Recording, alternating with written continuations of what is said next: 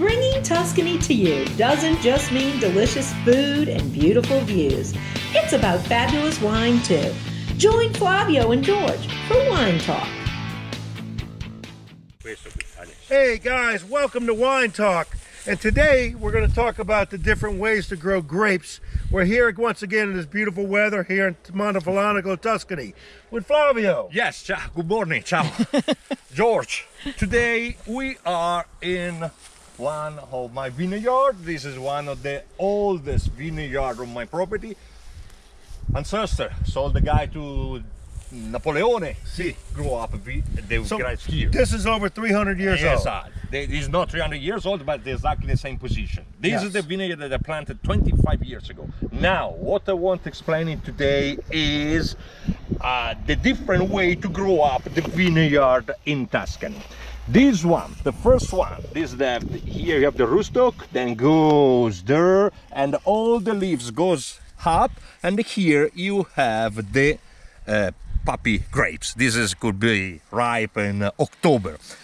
This way is called the cordone speronato.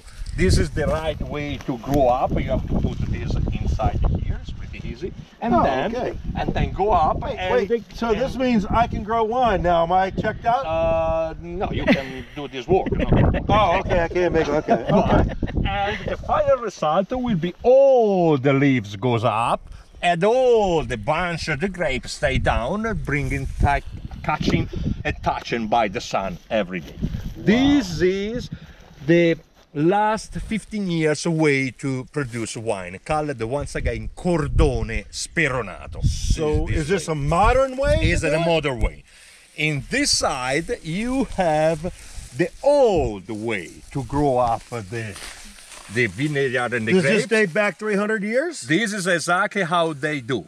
Years and years ago. You see, this is the main grape, cut it here, and every years you cut the grape here, and they start again, and you have to fix here, and you have to fix here, and all the grape goes in direction. This is called the capoverso. So let me ask you, so this is actually 25 years old. Exactly. And this is new every year that grows off of it. Perfect. You got the point. You have to cut that. Every year, of course. In this way, you have much more work to do because you have to cut and to fix again every years of this part. But look at the result.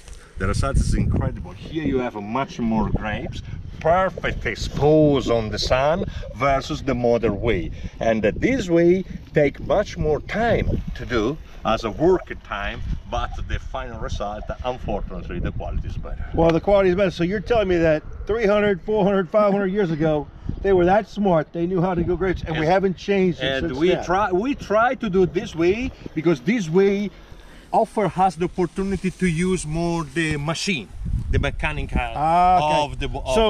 So this is a machine right exactly. Here you can use machine easier because you can cut, you can control. And it goes underneath. You can control easier. Okay. This way you need only the hand of the man. Oh, I understand, but the quality. The quality here is no question. We can make an appointment on the October at the harvest time, and we can check the sugar contents here and the sugar contents here, and you can easily see the difference. So take a note. October. Take a note. October we'll come here, and right now, look, I'm holding a bottle of wine in my hand. This is true. Okay. Hey, thank you very much. And that was Wine Talk. Ciao. Ciao.